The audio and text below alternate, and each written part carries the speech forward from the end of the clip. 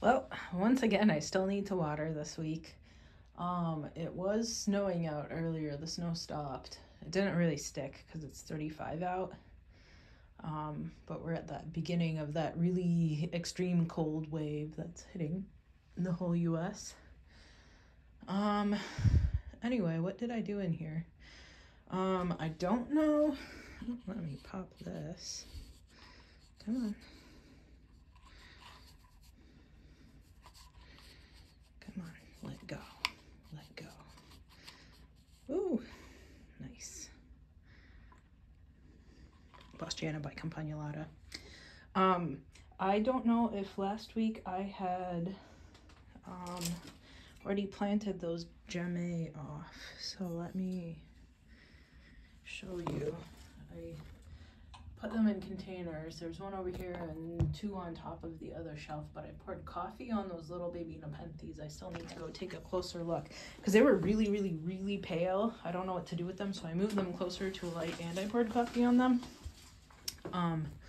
So there are a couple of new ones here that I moved to up here that have nothing sprouted in them yet. Those are the ones that I planted off last weekend after mixing up. And then I moved a couple of them that were up here that had Nepenthes seedlings over to that light over there after coffeeing them. I don't know if this one always had no Nepenthes seedlings or maybe the moss choked it out, but fine. I really should cut back that moss. There's always stuff to do, right? The gemme that I planted before are sprouting well. Like I said, I still need to water. Maybe I should pull the bisquamata out of everything, but I mean, this big container is too far gone, right? But maybe this one isn't. I harvested my zucchini. I want to say earlier in the week. I cooked with it. It was delicious as usual. I let it go maybe a little bit too long. I really should rip this out and plant some lettuce instead. But I just haven't. There's so much to do. There's always so much to do. This thing looks so bad. The leaves are all torn up and ugly. So I guess it's just age on the plant and not necessarily outside conditions, because conditions in this room are pretty great and it still kind of looks a little bit torn up. So anyway, these guys are looking a little bit better. Maybe just regular application of pesticide, even if you don't think you have bugs, does them a world of good. Come on, let go. Trying to tuck this Nepenthes vine behind that Monstera clump without getting the tendrils in the way. Oh, come on. Maybe. We'll call it good. A couple different kinds of ferns growing in this one. I bumped the heat up in the house for the next couple of days. Well, it's supposed to get like in the teens overnight, so I don't have pipes burst because that's the worst. Tuck this behind here. Let go, let go.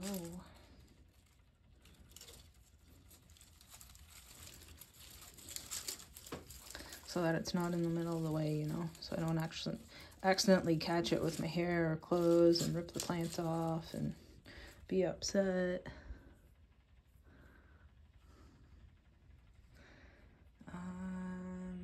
What else?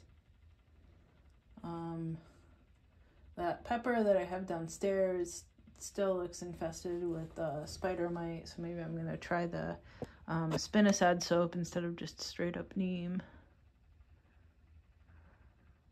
Just looking at these plants to see if they have any pests on them. I'm paranoid.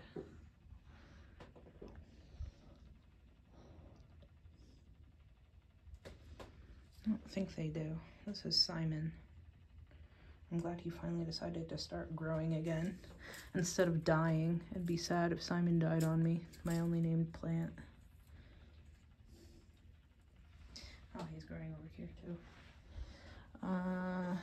This is Spectabilis, like straight up species Spectabilis. Bongzo, keep growing, please. What else? I turned this one a little bit more last week, right? So it's getting a little bit better light, hopefully. I have uppers on this guy, which is exciting. It took me like at least 10 years of growing it to get a spike out of it. So, because I've been keeping it to be a pollen parent, right? And just nothing. I don't know if these actually set. If it, maybe it'll bloom again. I don't know. I don't know what that growth point is. If it's gonna be seed pods or not. Maybe it's just gonna die back. Like this one. Man, my plants look so bad. Let's look outside. Snow has stopped. Oh, yesterday I was out in the garden right before the big freeze because it had rained, right? So it was nice and like 40 degrees and wet everywhere. So I pulled a couple of those big clumps of grass that were in the middle of the strawberry. It's not paths anymore because it's just strawberry patches.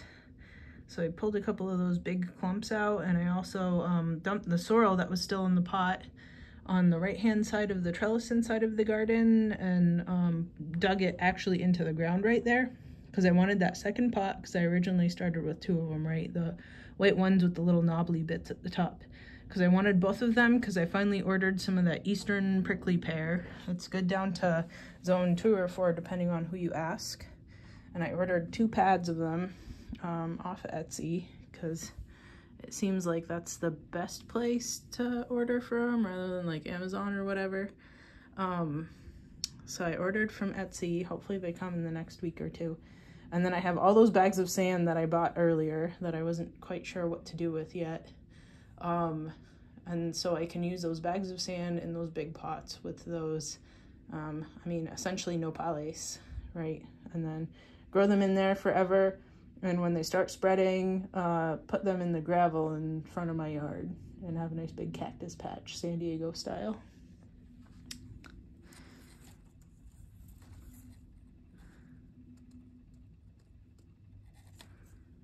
Is it bugs? It's not bugs. That's good. I'm afraid of bugs. Like plant bugs.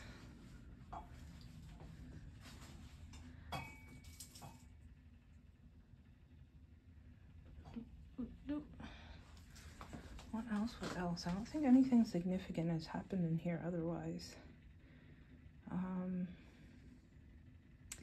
I'll reapply poison in like a month per the directions to everybody's leaves.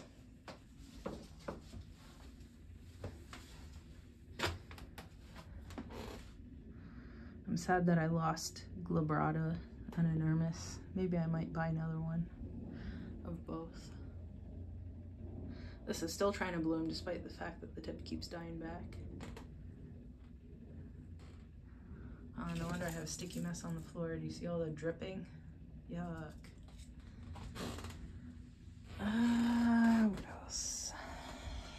This bromeliad's still doing okay. The other ones are still doing okay too. This is still blooming. This one looks better than the one that's closer to the window, so I don't know what happened.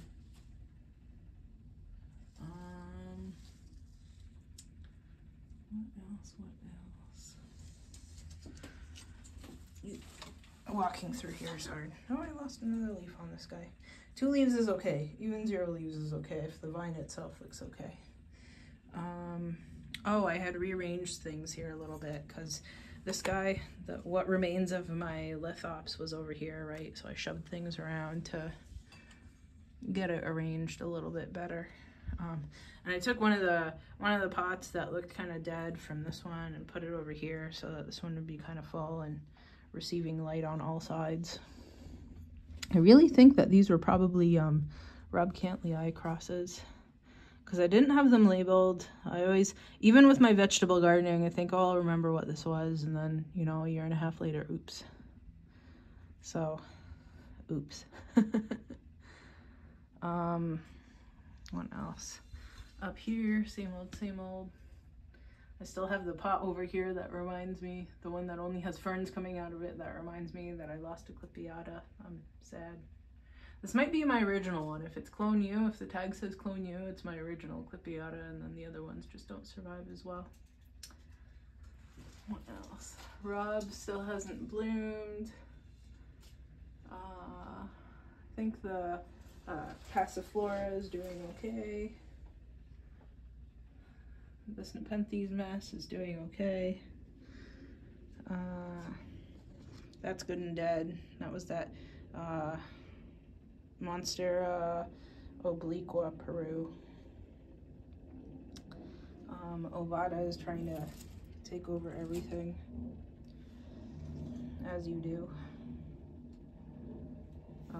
The Snep right here that I'd swap places with this guy. Hopefully he does okay where he's sitting. Or she. Know how to get out of here, huh? Let's try to... And this is Monstera obliqua Bolivia. Try to get out of here without killing myself.